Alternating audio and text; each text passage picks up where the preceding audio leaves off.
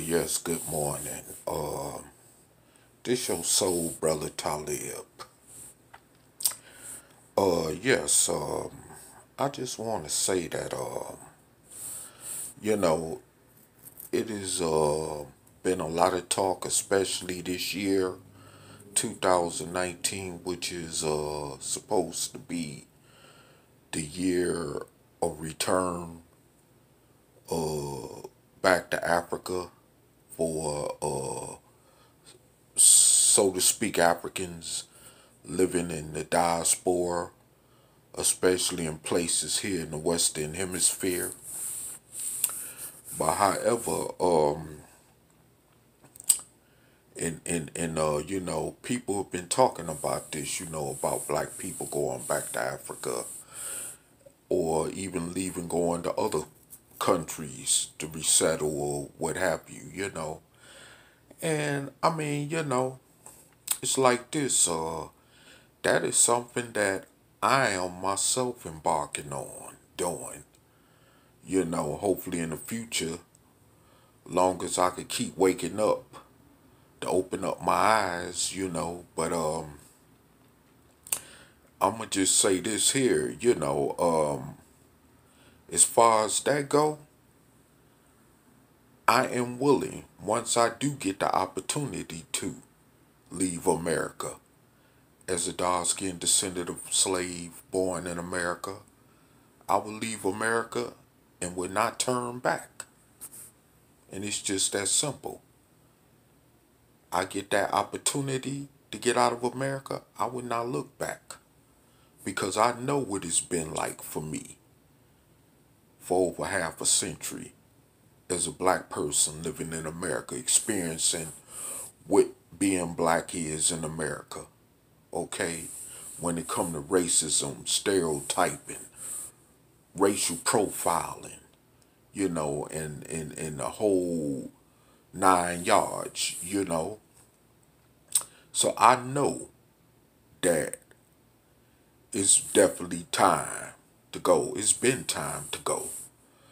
And, I'm not like most typical black Americans, who's so entrenched in wanting to always wonder or worry how things is going to be if they do go to another continent or another country, wherever that may be of their choice. It's all about get there and then worry about that later. Because the most important thing right now is that we have to put ourselves in a position as black people to no longer have to worry about being in America, where we face a crisis every day of either getting our head blown off by some racist, punctified police, or, getting our selves harmed by other races in one way or shape or form, and experiencing even dying at the hands of each other like what's going on every day throughout many cities in America. And, like I said before, we're at a point right now in our time in history as a people who've experienced so much atrocities as a group of people for going on 500 years in this nation that, it being that we're not going to unite, as a group of people to carve out a better situation in future for ourselves as a people and our future generations, then we might as well leave. And I tell you, it's more better, that we leave than remain here, being the cowards that we have been for so long, most of our lives, while we continue on accepting this brutal racist treatment and that goes along with our slave-like condition as a people being in this country. That's a coward.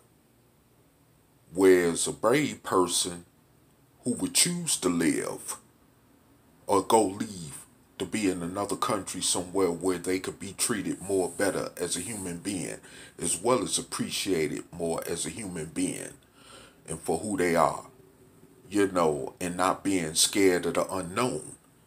That's more braver than being in America as well as remaining in America to accept this abuse that we've been getting for so long as a people, you know. So, I mean, it's just that simple, and I just, want to say also, too, that, I've been seeing, because Africa is necessarily not a place we got to go to now. There are different places like throughout Latin America, Asia, and even in parts of Europe that we could go to relocate and settle at, where we will be treated more better as human beings.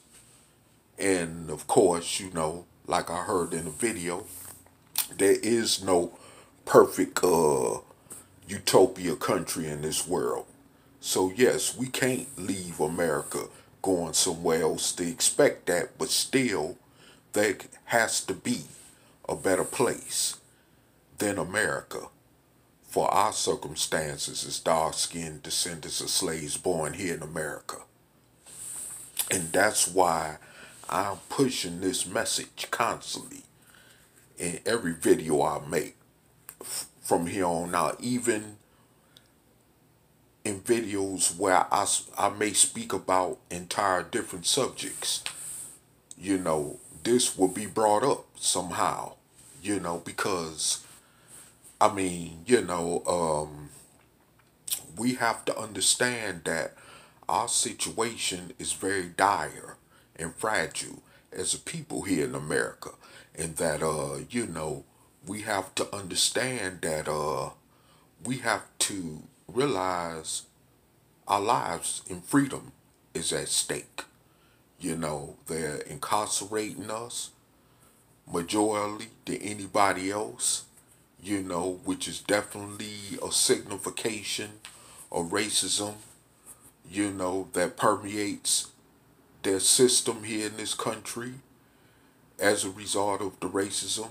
You see many of us dark-skinned descendants of slaves born in America that overpopulate the prison system, but yet there's supposed to be Caucasians who's the 80% majority population that commits the most crimes in this country than anyone else. But, you find that dark-skinned descendants of slaves born in America or other darker-skinned people comprise of the most among those that are incarcerated in this country, So like I said before, it is getting to the point that we're going to have to make a move. Simple as that. It's no waiting around. And even for those of us who are dark-skinned descendants of slaves born in America that has already embarked on their journeys and left America, whether they went somewhere in Africa or Asia or South America or whatever, at least one thing about it, they don't have to worry about being confronted with being, a typical, what they call black person in America. And what comes along with being what's called typical black person in America. You see, so like I said before, it's not about worrying about, what it's going to be like in another nation. It's about getting up and going, especially if you got the resources to do so. I mean, this country is not getting any better, especially for dark-skinned descendants of slaves born here in America, So, it's just, and this ideal must be pushed. It must be pushed. Those of you, especially in black YouTube land or black social media, who claim and as well as especially in the pro-black conscious community that claim you do your research, well, you need to start researching some of these countries to go to. It's already being put out in social media where there are, countries to go to that will, positively embrace black Americans, from the United States,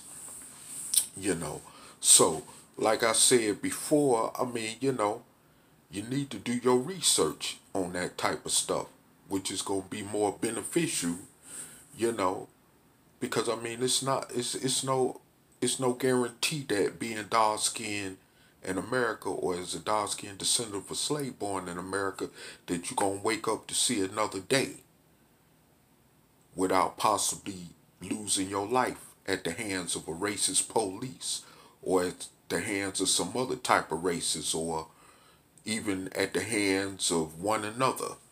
It's no guarantee that we going to be able to come back home in one piece and remain free without possibly being locked up on some crazy trumped up charge or something, especially because of racism in this country. These are all the realities we have to deal with every day, in America.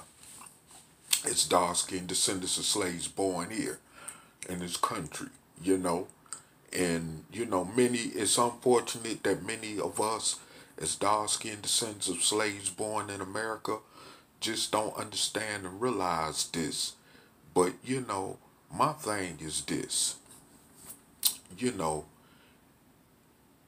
Black people, like most other people in this country in general, think that America is going to remain rich and powerful as the nation that has been for so long, which history has proven over and over not to be the case, as always, and also which proves that things just simply don't go like that.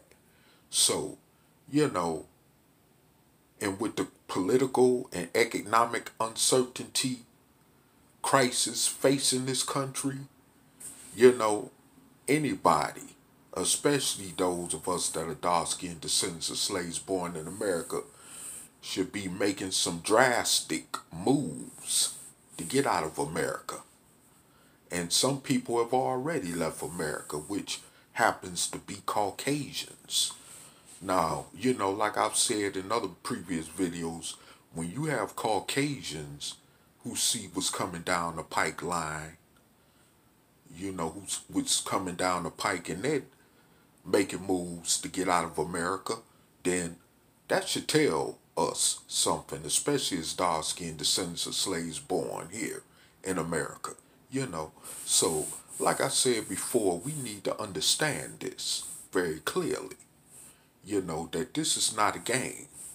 We are definitely under the hegemony of a flat-out known racist president, as well as a president that 1000% caters to so-called white supremacy and so-called white nationalism, and it's getting only worse for us. And no matter even who is the president after him, definitely do not necessarily mean that it's going to get any better, if not but more worse. Okay. And I don't care what president we have been under in this country, it definitely ain't never been so good for dark-skinned descendants of slaves born here in America. But with that said, like I said before, it's not our job to wait on this system to change or to be revamped, as I hear some people say, or to be broken, period. It's our job to get the hell out the way.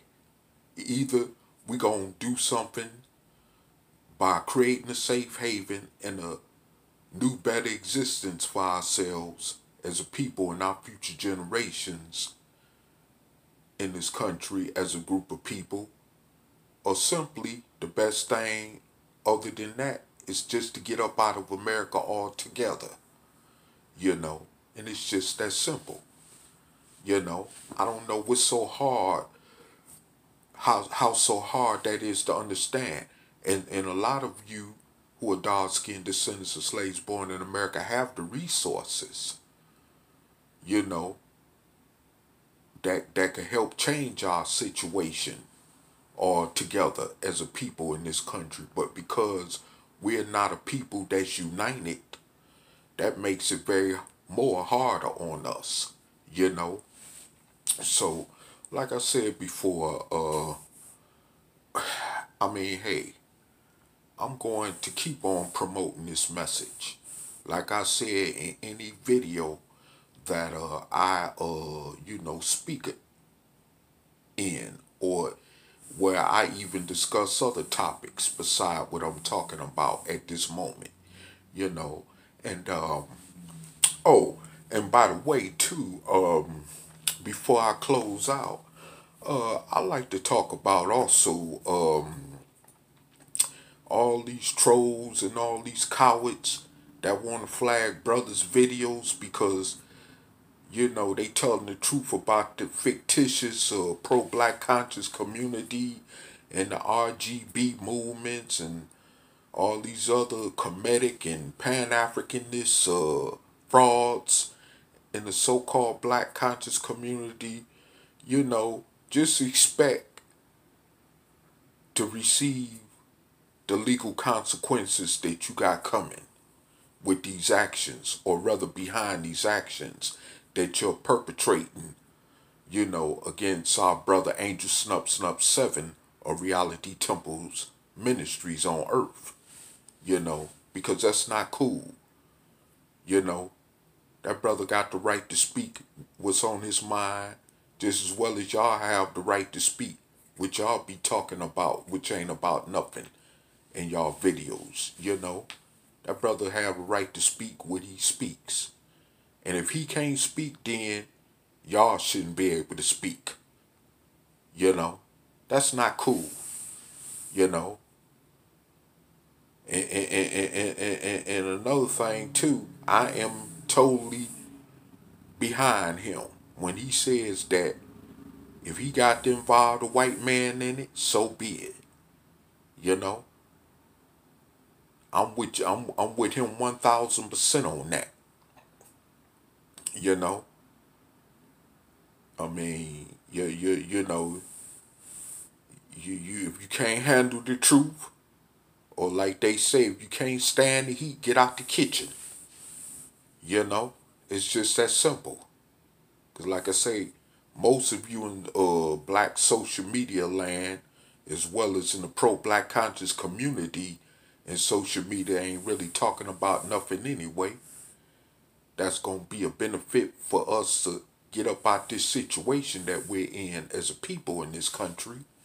You know, so I mean, hey, he got more right to say what he want to say, you know. And when you talking about flagging somebody, especially when they ain't did nothing to you, but you want to come over on their channel and harass them and then turn around and flag them, that's just straight up punk stuff.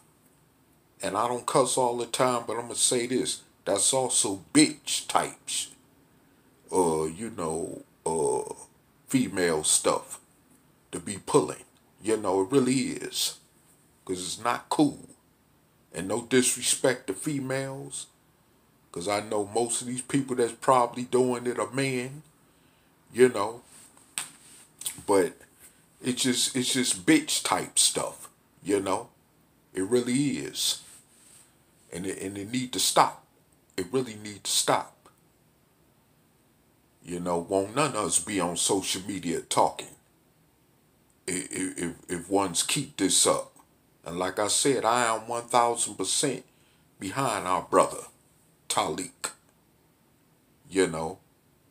And with that said, I'm out 5,000. Peace.